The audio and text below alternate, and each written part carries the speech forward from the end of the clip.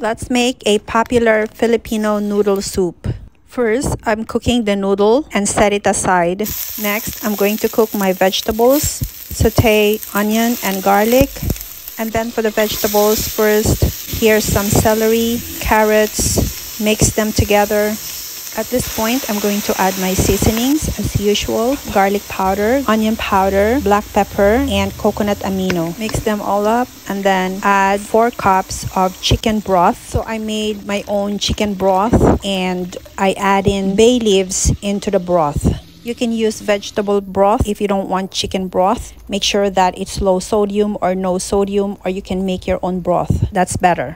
I also added some shredded cabbage and scallion leaves. Once the vegetables are all cooked, add in the noodles that we've set aside earlier. If you are CKD stage 1 or 2, enjoy with boiled egg or chicken.